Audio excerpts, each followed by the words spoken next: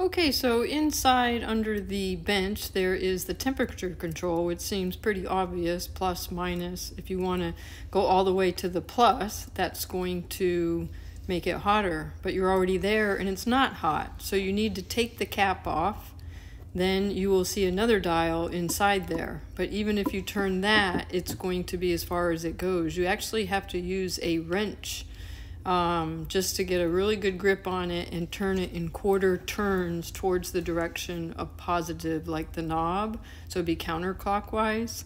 And then you have now reset where the hottest or the high temperature can be. And this is something they do not tell you, or they did not tell many people that pick up their new tabs, and it's something you have to do. But normally the dealer should have done that for you. They have it on the most conservative settings from the manufacturer. And then you just replace the cap, and you'll see now that the plus sign is going to be a little bit further that you can turn it, and then you can adjust your hot water accordingly. You may need to go and turn it another quarter turn if it's still not enough, or back.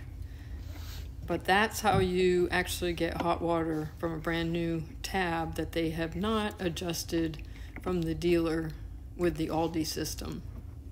Hope that helps. Took us 3 nights to figure that out, but I wanted to share with everybody. Thank you.